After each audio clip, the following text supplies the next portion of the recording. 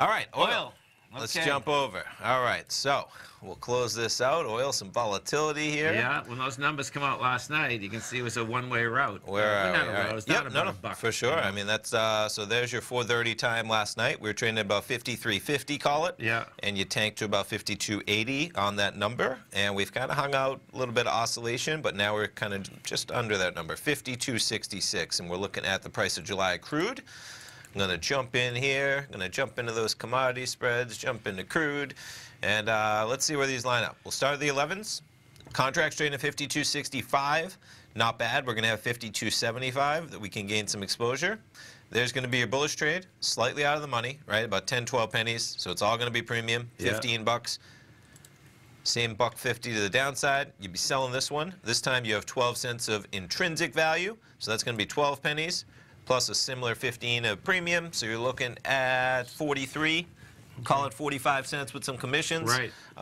Call it 50 cents for even math if you want a little profit. You can get that kind of movement today. Oh, you for know? sure, right? Yeah. And especially keeping in mind, so you got 15 cents start to the downside. Okay. So your profit becomes 52.25 to the downside, or 53.25 to the upside. And you can see how a little bit bearish there, but exposure for $1.50 almost in both directions. Let's see where the noons line up. All right, same exact price point. That's always nice. There's your bullish trade. You're trading at 52.60. This is costing. That's interesting. Did I do that right? Let me just close this to make sure. 52.75. Yep, these are identical. Top one's till 11. We're ticking at 15 and. Yeah, that's a lot more premium, right? Isn't it a lot less? No, it's a lot more, as in 5 pennies. from Okay, 15. yeah. So this is moving around a bit. We're now at 52.61. Right, and that's 52.97, 52.89. Yep, yeah. and you can see the market ticking, all right? 3 pennies, not bad for a bid offer there. But the bullish, so we'll close out the 11s. Bullish noon, costing you 21. That one being out of the money, of course. We'll open back up the noons. You look at your bearish trade. This is going to be the expensive one with some value, 36, 57. Well, we're going from 45 to 57. Yeah. Almost appropriate, right? Not bad, but a little. So the market, this is pretty cool, folks. So that market is pricing in that, yeah, it's going to come out, but then they don't know there's going to be movement here. I just have to put, we're 15 cents away from the perfect spot, and that's Right. adding to the cost of these. Right. Just, you know, Right. when we pull them up, usually the ideal, right, is that the contract's trading at 52.75, trading 15 pennies away. Right. So but that's I'm talking about the difference on just the 11s to the 12. That's a lot bigger spread than we normally used to do, meaning 13 pennies. yeah, yeah. Sometimes that might be close. It is like 10 pennies, maybe. No. Yeah, that seems to me a lot for an hour. Sometimes. So what ends up happening is that this is where inside of the option market, folks, okay, that we'll see how close they get. Do you know what I'm saying? As to you know, what kind of movement we get. I only look at it as in they're adding about 5 pennies to each side for an hour. Right. So that's not too. They're at least going to be adding like 3 or 4 pennies to, you know. So I'm just really that it's pretty appropriate, but again, a little pricey because you're paying for 15 cents, which is, you know. So the 11s were 45 bucks. The noons are 55.60, right, wherever we're at. And of that, though, 15 of that is intrinsic value, which you kind of don't want to be paying for, right? That's a big percentage of the money you're putting up, and you can see how big of a difference is when they line up so perfectly, which is nice sometimes. But we'll see. 10.24, right? And we just jumped in there. So the market, in terms of what they're looking for, they have the crude oil, and somewhere between, usually what happens is the survey number is an early number. I think that number might start to get calculated prior to the number last night for the API. Yeah. And then when the API comes out, people start cluing into that hint, and so you're looking for probably closer to even right now, to a decline of about 300,000 barrels. Isn't that wild? And so what has happened, I believe last night we had a good-sized build. So this here is saying that we have a decline. I just put in what we just put in a 2 million build, right? 2 million builds. Yeah. So let's see if let's see if the top live comes up as here we go. Maybe they give us a hint of what that API sometimes last night. Yes, 3 million barrel build. There you go. Crude. Bit of pressure from API data, so 3 million barrel build. Pressure could worsen if the EIA data shows that the survey is overly optimistic. In the gasoline and distillate surveys, there's also optimism that at risk of a letdown similar to last week, when surprise gasoline build helped drag WTI down to the low 50s. Right, and the gasoline build in the last night was big too. Which So let's see. They got where the are we at? distillate was huge. Okay. So the distillate is the Distillate, jet yeah. fuel Okay. and heating fuel. I mean, it was the biggest one out there since about a year. Always interesting how the fundamental factors come into this, of course. We're talking about a commodity, man. You got to refine it. You got to move it around the country. We're in summer season. You got storms going on. So they got the effects of the Midwest and Great Plains flooding are likely to finally hit Cushing this week after a key outbound pipeline was forced to shut down while a number of refiners cut runs. So there might be a glut, right, stuck there that they can't get it out. They can't refine it. That will likely put more pressure on prompt prices and the spread, even as summer demand means refineries ramp up their facilities.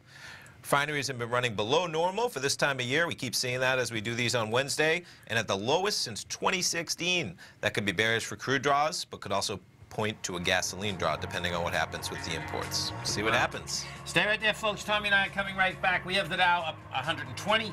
NASDAQ is flat. S&Ps are up 4.5. Gold's up 9.30. Silver's up 13 cents. And you get the King Dollar down 89 ticks. Tommy and I come right back, folks. Stay right there.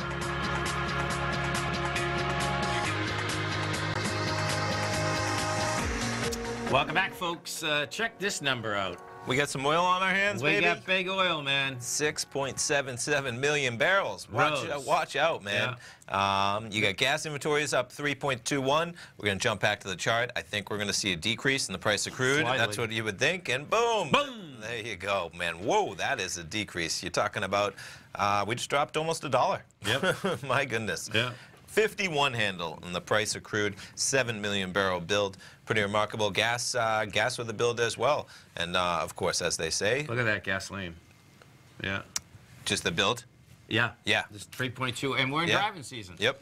Bottom line is that energy's out there, and you got to admit, $44. That's my take. We're going to December 26 level here. So. Well, this move's going to help in that journey. Yeah, no doubt, man. So these contracts we were looking at, just keeping in mind, your max profit there. Where are we looking? 52.75. Right now, what's interesting is this actually clawed right back up to that if we were following it in the final 3 minutes, where you could have gotten equal exposure. We got the move in the direction you wanted anyway, but you can see that 1025 bar just crept from 52.60, which is where we were looking at it, to 52.75, and that was, so like this would be your bearish, and if you want to close that out, what are we looking at?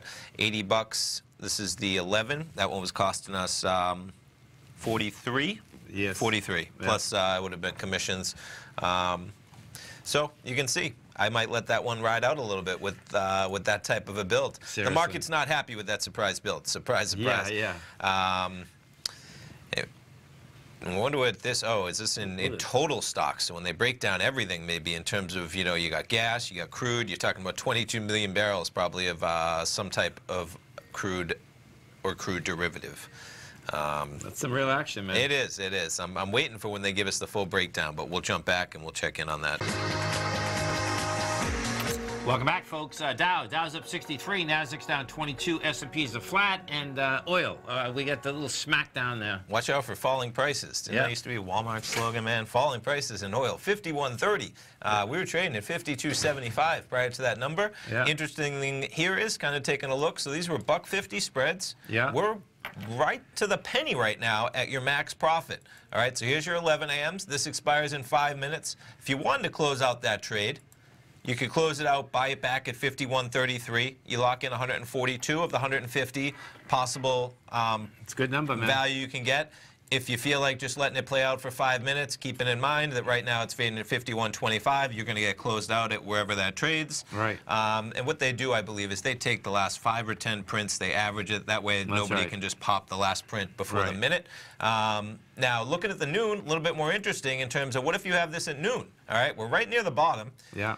51.25 is your max profit. You're trading 51.30. You can buy it back, and you're paying this time about the 20 cents a premium, right? But you're locking in 123 of a possible 150. and you were putting up about $50, 55 for that trade. Again, you could figure it out whether you want to, but that's a long time, an hour, to let that sit if you wanted to. Totally. Right? And on the Bloomberg, folks, this was pretty cool. So we're the champs in we got the gasoline. 3 million barrel build in gas, and the build was 3.2, so we nailed it.